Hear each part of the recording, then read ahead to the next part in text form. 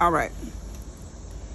Verse 9, and we're continuing that Paul and Barnabas were sent by God to the Gentiles. And we get to verse 9, and they got there and they met this guy who was a false prophet, also known as a sorcerer. The only way that you can know the difference is in whether or not you are full of the devil being used as a prophet and you lying or you're not paying attention to God's word, is to check the word to make sure. If you are a false prophet, the word calls you a sorcerer, and we got that out of verse 7 and 8. Okay, verse 9. Then Saul, who also called Paul, filled with the Holy Ghost,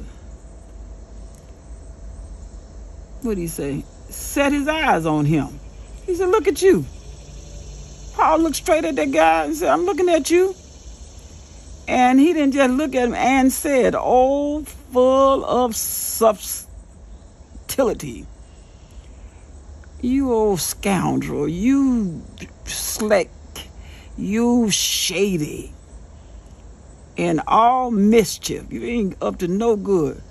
You child of the devil. This is what Paul called this guy. The enemy of all righteousness. You against God. You are an enemy of all righteousness. With you not, he said, will you not cease from perverting the right ways of the Lord? Okay, now I'm reading in King James, so sometimes it is difficult, so don't feel bad if you stumble with that. But what he said, man, you are full of the devil, you scoundrel, you slick, hungry, mischief, knowing that your heart is not right with God. And will you stop somebody from hearing the word from the Lord, the right ways of the Lord? He said, I'm looking at you. You trying to stop me from telling these people the truth? Man, I'm sorry. You are of the devil.